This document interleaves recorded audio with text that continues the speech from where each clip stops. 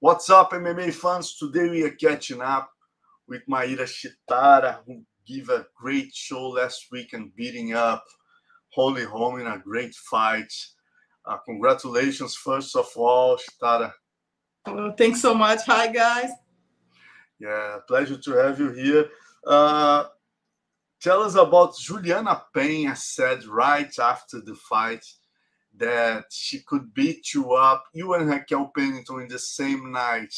How did you see that that statement from her, from a former champion? She's scared. She's scared. She talked too much. I think she don't want to fight with me because she know I knockout out or submission her. Do you think Raquel Pennington is ahead of you in that fight? Why do you believe? Because I saw some reporter asking you, why do you believe nobody will see that fight? Why do you think if UFC put Raquel Pennington and Julianna Pena, nobody will see that fight? I need be the next because nobody have submission or fight of the night or performance of the night like me. Nobody wanna fight Julianna Pena and Raquel because nobody watch because it's no good fight. It's no good fight. Everybody go sleep. Do you think, in case you go straight to face Julianna Pena, do you think Holly Holm was a more difficult opponent for you than Julianna Pena? Of course, Holly Holm had a good kickbox, a good box, and then she improved her wrestling. Julianna, have courage. Have courage. Do you see yourself as a best grappler than Julianna Pena and also a best striker? You're a better, well-rounded fighter?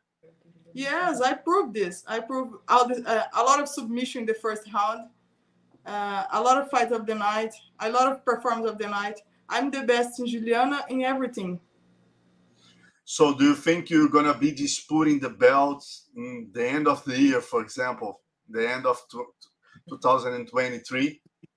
Yeah, I think so. I wanna, but UFC, no. Imagine in Brazil, November. Huh? Oh my God, that would be great. November, you said you need a vacation. You'll be ready on November, for example, if UFC call you out to be in the card in São Paulo or maybe, I don't know where in Brazil. 2 days off, I need back to training now. 2 days off is good, it's perfect. November is good. Sorry. Okay, no problem. November is good. November is good.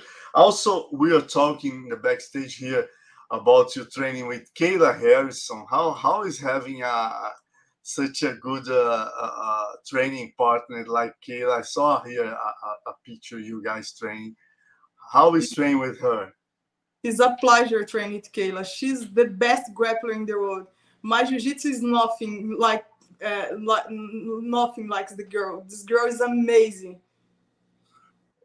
Very nice. You also had the opportunity to train with Alexandre Pantoja.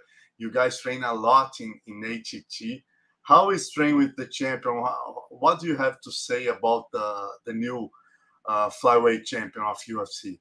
I love this guy. This guy is amazing. Training hard, training every day, training. This guy is amazing guy. This guy is the best champion in the UFC now. Oh, nice. The last fight you did in the under division was against Manon Fiorot, the French girl, and she will face Rose Namajunas, who is stepping up just like you did.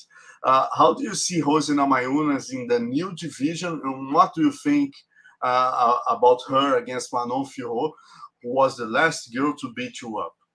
I think it's good for Rosie up division because I think strawweight is hard. It's hard to counterweight for her, and I think she win Mano Fiorot. Mano is great fighter.